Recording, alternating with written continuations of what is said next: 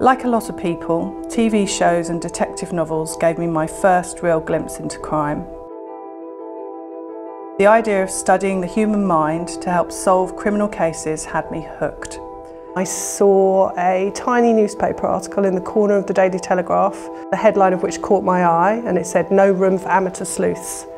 And it was about a new course that was being started in a brand new discipline called investigative psychology. And for me, that was one of those nuclear moments that it sets you on a completely different pathway. So I gave up my job and became one of the first people to study this emerging new field of psychology.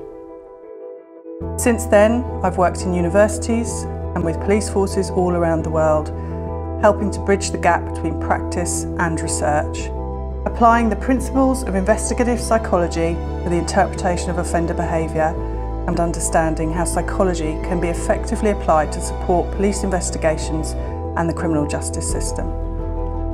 The challenge we've set ourselves is to say, okay, can we model human behaviour? Is it possible to look at the actions of an offender and use that to predict the type of person they are? That's quite a powerful idea. If we were able to do that, then that's really something that could be of a huge amount of use to the police. And that's how I look at a crime scene. A series of decisions taken in a particular context, always asking the question, what can the way the offender behaved in this context tell us about their background, their characteristics, and the way they might behave in other contexts?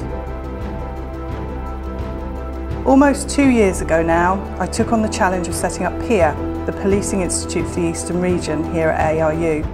It's an extraordinarily challenging time for police, from the well-publicised budget cuts to new forms of criminality, with approaches shifting away from tackling volume crime reduction to managing threat, risk, harm and vulnerability.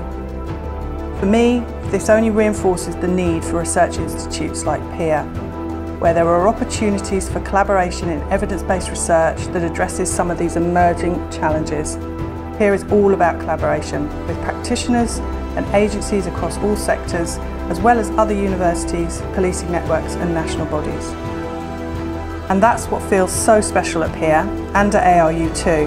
It's about the real world focus, using research to create real impact on policing practice and ultimately the safety of our communities.